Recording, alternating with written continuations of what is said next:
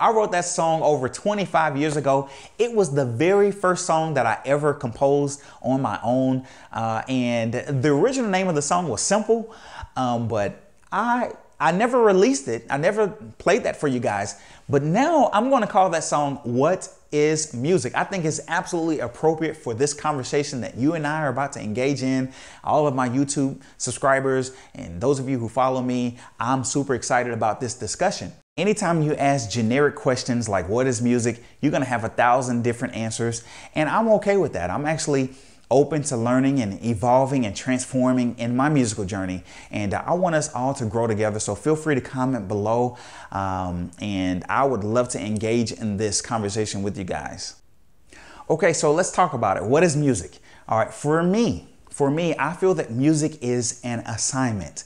And what I mean by that is, and I want you to hear my heart, I'm not getting deep or mystical. I feel that as musicians or as singers or whatever it is that you do, I feel that whatever musical instrument that you play, I think ultimately you're communicating a message and you want to convey a message to the listener. I feel that we are messengers and it is up to us to not over communicate and not dumb down or under communicate either. All right. If it's calling for, you need to play.